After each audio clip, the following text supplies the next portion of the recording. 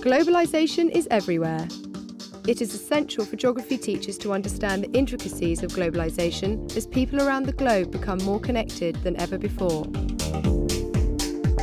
But it doesn't just affect global business and politics. It's on your street, in the news, and in every cup of coffee you drink. We've tracked down 3 experts at the cutting edge of globalisation to give you the lowdown on what it is, how it affects your city, and how maps really will change the way we see the world.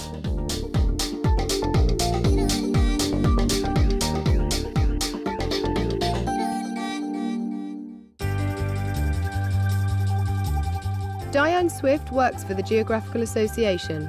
She used to be a geography teacher, advisor and inspector, and is now involved in professional development projects for other geography teachers. It's a really exciting time for geography, and particularly geography in schools at the moment. And I think one of the key things is enabling kids to use their geographical learning when they're listening to things on the news or when they're looking at pictures or videos about places both near and far. So one of the excitements is them being able to use geography to inform their thinking about contemporary events.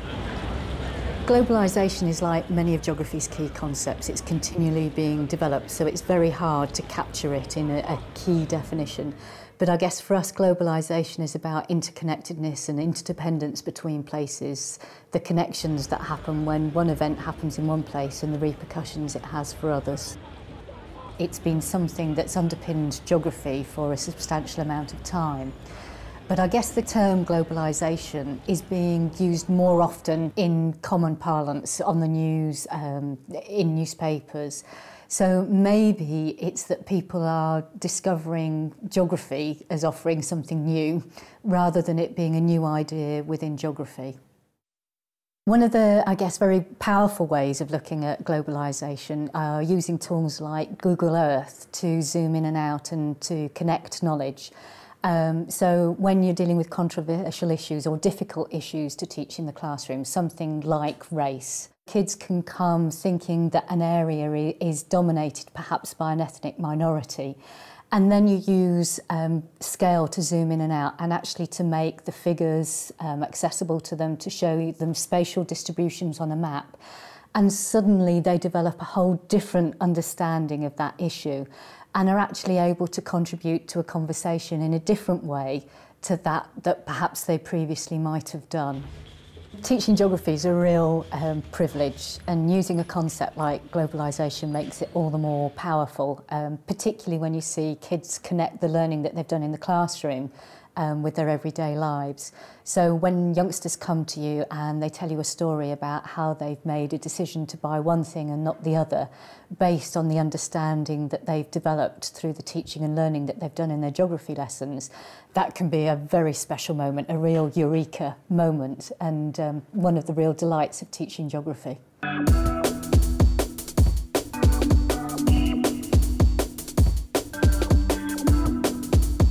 Saskia Sasson is Professor of Sociology at the University of Chicago and London School of Economics.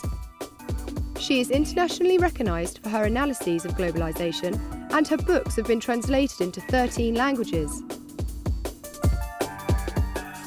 Globalization is many things. The most visible part is the consumer side, the McDonald's everywhere. The fact that people want to have Nike shoes, athletic shoes everywhere. That is a very different kind of globalization from that of finance. Finance moves through private, invisible, inaccessible geographies, mostly electronic. When I was working on globalization, I was unhappy with the notion that the global is out there. I coined the term global city to bring it down to the ground, to say, you know what, it's happening right here, inside our countries, not just outside the country. It is concrete, it is specific, we can go study it. It's there, on the street, in those buildings, in those infrastructures for connectivity.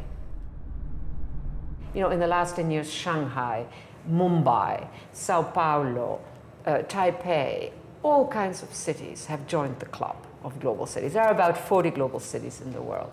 And it is a space of power, of global corporate capital, But it is also a space where migrants, where people from all kinds of different countries come together and encounter each other in ways that they would never back home. London has just achieved that very special condition, especially central London, I'm thinking now, which is denationalized, you know. That's an interesting way of being very much part of a country, but really a stage for all kinds of international actors.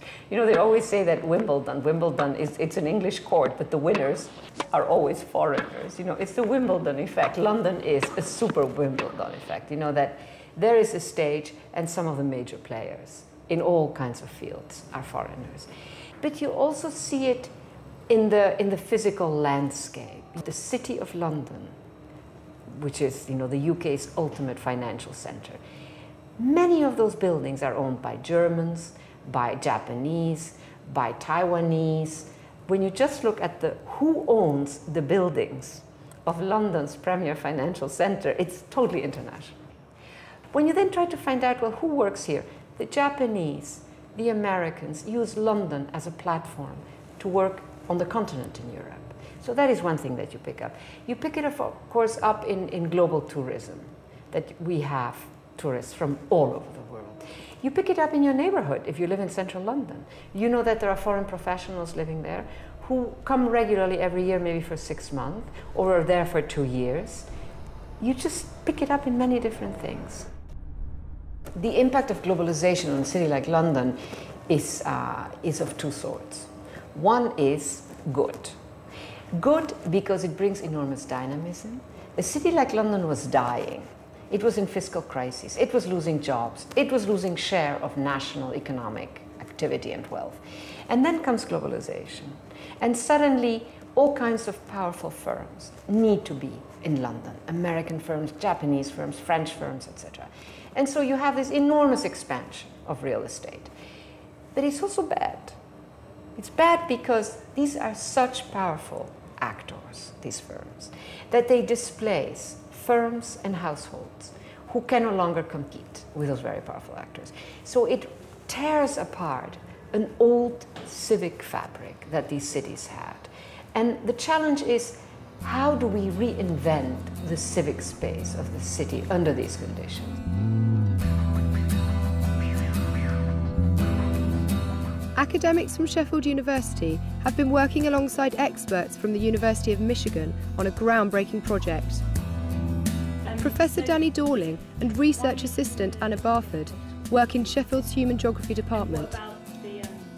For the last 15 years, Danny has been building an extraordinary picture of global inequalities through a series of innovative maps.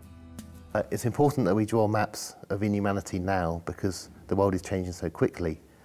And if we don't see in which direction it's going, our chances of doing something about it are relatively small.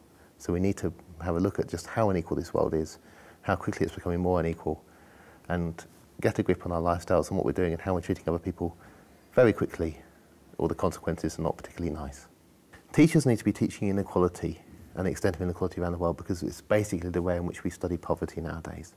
We no longer have an idea that there are some people who are poor and if you give them a bit more money they'll stop being poor. Poverty essentially is inequality. It's not being able to do what is normal in your society, what other people can do. And so if you want to understand poverty across the world and in the countries, you need to understand inequality. World Mapper is a collection of 365 maps of what we think about the most important things in the world at the moment.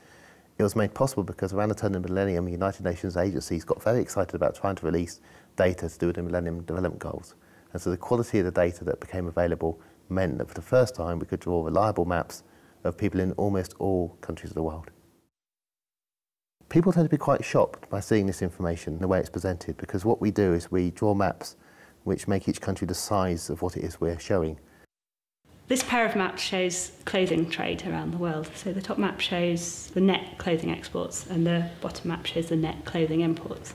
So as you can see from the top map, the value of net exports from places like China, Hong Kong, Taiwan, South Korea, India, Pakistan are very large, and the net exports from these countries are almost non-existent, so the Americas really produce very little of the net clothing trade. Yeah, we'll put it another way. If it wasn't for these people here wouldn't be wearing clothes. This shows globalisation because it shows if these have got net imports and these have got net exports, then there's got to be a general movement from east to west of clothing. One of the maps in World Mapper shows the numbers of people who are dying of AIDS by making the countries the size of the number of people dying. And basically the map is taken over by large parts of Africa and a bit of India. Now this is a map which is not just about a disease, it's also about money, because a lot of people in the United States had AIDS and have AIDS, but they can afford the drugs that keep them alive. So if you like, this is a map which is a map not just of a disease, but a map of money and a map of attitudes to different folk, which wouldn't be like that if we didn't have racism. It's quite difficult to understand geography without understanding race and racism. Racism is a very, very new concept. In Britain, the word wasn't used until the 1960s. It doesn't appear in dictionaries. And it's important to realise just how new some forms of racism are and how they're linked to geographical movements of people and to people who want to increase fear and prejudice, who are simply frightened of what's going on in the world. This issue of race gets even sharper under the context of globalization because of the diversity of outsiders that a community deals with, and because that community, and this is critical, feels threatened by globalization. They have lost jobs, they have lost presence in the city, so they are already threatened. And we see that it's the vulnerable communities that are often the most likely to become very, very dubious about all these outsiders, all these other religions. So it shrinks the mind, ironically. In the global era, you see a lot of people shrinking their minds, sort of moving away from, I don't want to deal with this. To the average person on the street, globalization can mean many things. It depends who that average person on the street is. If you're a human rights activist, globalization means that one tortured body becomes a global media event. If you're a consumer who is addicted to McDonald's, you know that even if you go to China, you're going to be able to get a McDonald's.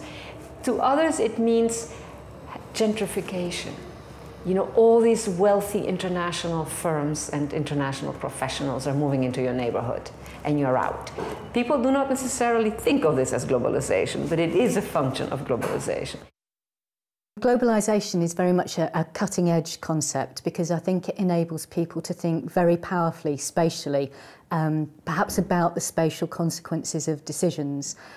So if, for example, I was travelling not so long ago on a train and someone was talking about whether they bought as a present a diamond or a goat. So I guess globalisation would enable them to think in a very informed way about the global impact of buying a diamond or buying a goat as a present for someone. And then using that information, they could perhaps make their decision in a different way to that they previously would have done. Globalization is a live reality. It's a reality in the making, and as far as I can see, we're only at the beginning of a new history.